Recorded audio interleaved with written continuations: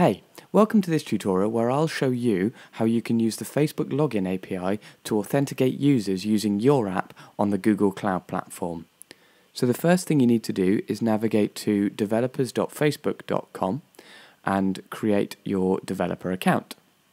From there, select Create App on the top right and enter a display name for your Facebook developer application. I'm going with GCP Auth Demo, and then you'll also need to pick a category. Select Create App ID and enter the captcha there just on the security check to make sure that you're a human, and submit. Then Facebook will automatically provision you a developer application.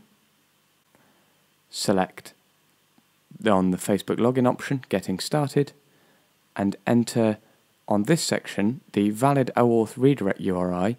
Now this needs to be the URL of your application. So the Google Cloud Platform application. So my project is called Facebook Auth Demo, as you can see in the tab on the top right. So I've entered facebookauthDemo.appspot.com and then save that. Adding the URL there ensures that the Facebook Login API accepts requests from our URL.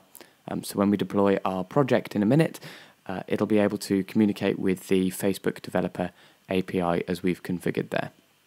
Okay, so if you go to the Google Cloud Platform now, which I've got open in another tab, and then click on the Google Cloud Platform console button there to launch the shell, and then you're going to just clone some sample code, just a bit of a starter pack. If you've seen some of the other videos, I talk through how to build up this application in those, but you can just go ahead and clone this URL, and that'll get you started up and running. If you've got the code from the previous tutorials, feel free to use that. Okay, just going to clear that to make it easier to read, and you can see there that it's cloned that directory. So I'm going to cd into that directory, and I'm going to make two new folders. The first is called config, which is where I'm going to put all the configuration data, all of the authentication stuff, and the second is called views. So there's going to be a slight difference in this version to the one that I made in previous videos, and that's going to use a templating engine to render the HTML stuff. So I'm just following a convention there with a views directory. Okay, the next step is to install some dependencies that we need for our application. So if you've used Node before, you'll be very familiar with npm. It's the package manager for all of the Node modules. So I'm going to do npm I, which is install, -s. Now the -s tag there will automatically save these dependencies to the package.json of your application, which is exactly what we need in this instance, because it'll mean when we deploy it to the cloud, Google Cloud Platform automatically goes and installs all the modules we need to make it work. Okay, so just adding all of those in there, and I'm going to hit enter. Perfect. Okay, so that's added all my dependencies to the package.json, and now we're in a position to start writing some code. So on the top left of the shell, if you select the file and then launch editor, it'll take you to Orion here, which is the cloud IDE. Okay, so you can see the views folder is in there and the config, those are the two additions. I'm just going to grab the index.egs file and drag that into the views folder, because again I'm just following the convention. It's better practice to have all of your views in one location there, so that's what I've done. Okay, the next step is to make a file in the config directory called config, and in here I'm going to do module.exports. Okay, and this will mean that whenever I import this file, whenever I import my config, I automatically get the parameters set here. So I need to set three parameters. The first is the Facebook API key, and I'll show you where to get that in a minute. The second is the Facebook API secret, which is the secret identity that our app will use to communicate with the Facebook Developer API to enable login. And the third thing is a callback URL. This is just good practice to externalize all of these configuration settings, which is why I'm doing it this way. And the callback URL in this instance is /auth/Facebook/callback.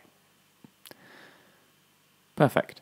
Okay, so once that's set up, if you go back to the Facebook developer dashboard and copy the app ID into the API key box, and then copy the app secret into the Facebook API secret option that we've written there.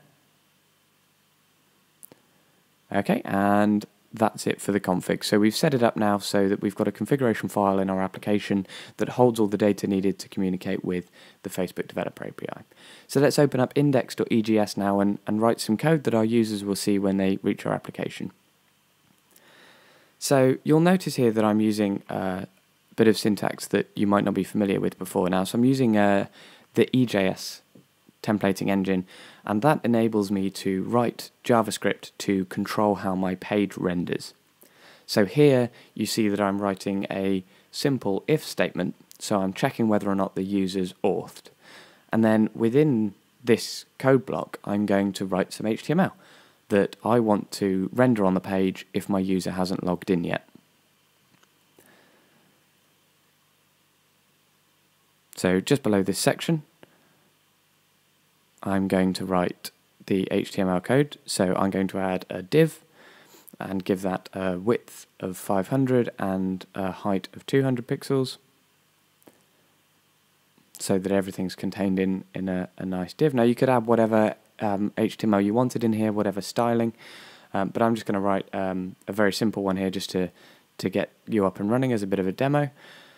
So within this div, I'm going to add a line of text to ask users to log in. So let's go with h1 and then close those tags.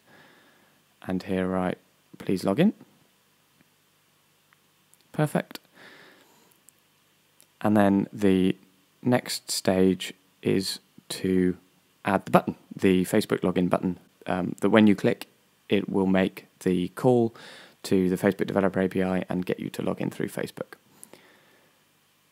So the URL that I want to navigate to when somebody selects this button is on my own web server. It's /auth/Facebook, and we'll write the code to deal with that in a minute. And I'm just going to add an image, which is the Facebook login button. Now, to make this easy, I've just created a quick bit.ly link, which I'm going to use as the source. But this just wraps the Facebook Developer Content Delivery Network, which has the login button. So bit.ly/Facebook, sorry, running out of space there, Facebook login-GCP. Okay, and all that will do is render the Facebook login button, so there's something for our user to click on. Okay, so that's the code for when users haven't authenticated yet. It's going to ask them to log in and put the Facebook login button. But what happens if they are already logged in? Well, I'm going to handle that condition now, so we're going to just write an else clause, again within the angular bracket and the percentage sign, which distinguishes between the EJS and the HTML. And here you can see that I can also do this in line. So the percentage followed by the equals there says that actually I'm making reference to a variable here. So authed, which is where I'll send the user information .displayname. So that what we're hoping they'll do is when they're logged in, we render their display name there after hello. And that's it. It's that simple just for this basic example. We've got a basic condition, some templating there. So if the user's not authenticated, we'll ask them to log in. If they are authenticated, we'll say hello and then their display name. So that's it for this video. If you check back for part 2, and I'll show you how to write the Node application itself. Thank you very much for watching, and if you enjoyed this video or found it useful, please hit subscribe and let me know in the comments.